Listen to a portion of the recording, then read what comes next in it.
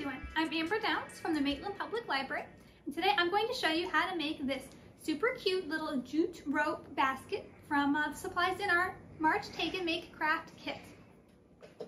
Each kit will contain some jute rope and a cup. Pretty simple, so if you didn't get a kit or you live out of the area, you're welcome to just make this at home using supplies you have. You could also substitute yarn or any other ropey, stringy stuff that you've got around the house. So the first thing we're going to do is we're going to take our paper cup. You could also use a plastic cup or whatever it is you have. We're going to cut it into strips. I'm going to go for 9 even strips. The only important thing here is you have an odd number, and you'll kind of see what that looks like shortly. Because of the way you're wrapping the rope, you're going to want to make sure you have an odd number of strips. So now we're going to take our cup and flip it inside out. So here's where if you didn't get all the way to the bottom, you can just kind of press it and that'll work. And press all the way to the bottom, and then we're going to actually flip it upside down. So now we've inverted our cup. We want this to be the flat bottom that's going to go on the table. So just move those so they're flat. Perfect. Now you're going to take your rope. You're going to tape a piece of that to what is now our bottom.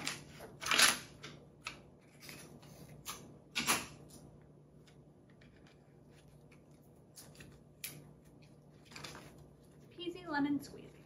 So now we're ready to get started. And the way this is going to work is you're just going to weave your rope in and out between these pieces here. Now the first couple rounds around the cup, it's going to look like it's not working, but just give it time and it'll kind of come together. So then we'll just weave under, over, under, over, under, over, under, over, under, over. And because I did an odd number of strips here, the next round will be the opposite around. So you're going to kind of fold those back and kind of start to give it to that shape. Again, it's not going to work perfectly to start, and that's okay. Everything takes time, right? So you want to, after each round, kind of give it a little bit of a pull to tighten up the rope from that round. All right. And then keep going. You may want to stop and tighten every halfway around depending on how things are going for you.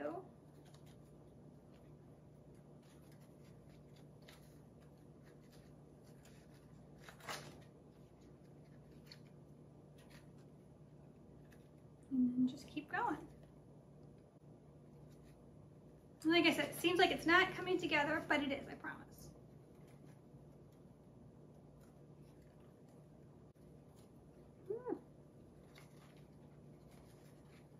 Like other weaving type things, you'll get a rhythm to it after a while. All right. You want to make sure you keep pushing it down so that it kind of is nice and tight so you don't have too much white space.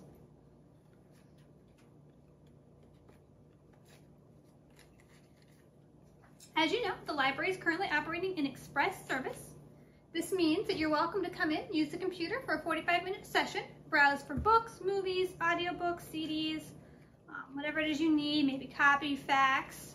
We don't have any in-person programs right now. We are continuing only virtual programming, but we do have our book clubs, our writing workshops, meditation, all meeting via Zoom, so those are available for you to pursue. That's all on our calendar at maitlandpubliclibrary.org. We also have a yoga class every Friday here on Facebook Live. So that's another thing to check out, and those are all stored. The video content is stored on our YouTube channel and on our Facebook page.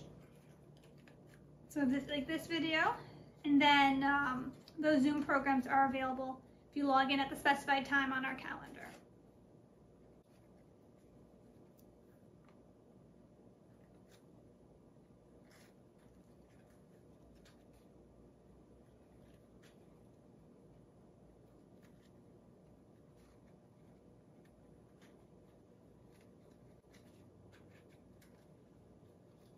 So I kind of push down these sections here, make it nice and tight. And then, you know, the width of this, you know, the kind of size will really be dependent on how tight you keep those. I kept this pretty loose. I think I'm gonna put a succulent in here.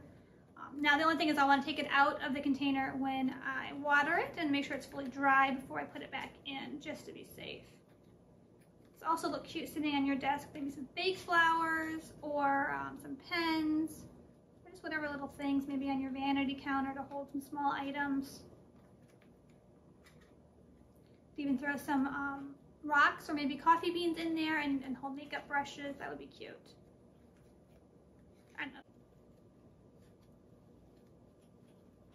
Here we're going to keep going until we hit the lips of these pieces here.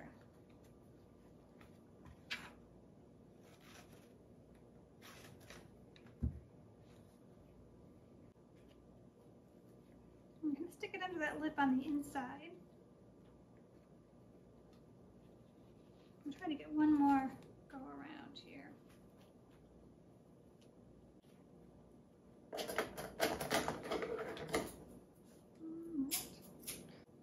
So then you can just take your end, stick it under the lip of this cup right here, and you are good to go. Well, there you go, a super cute basket that you can use to hold a plant, makeup brushes, pencils, or whatever else you have around the house that you need a little container for. All right, have a great day. Bye, guys.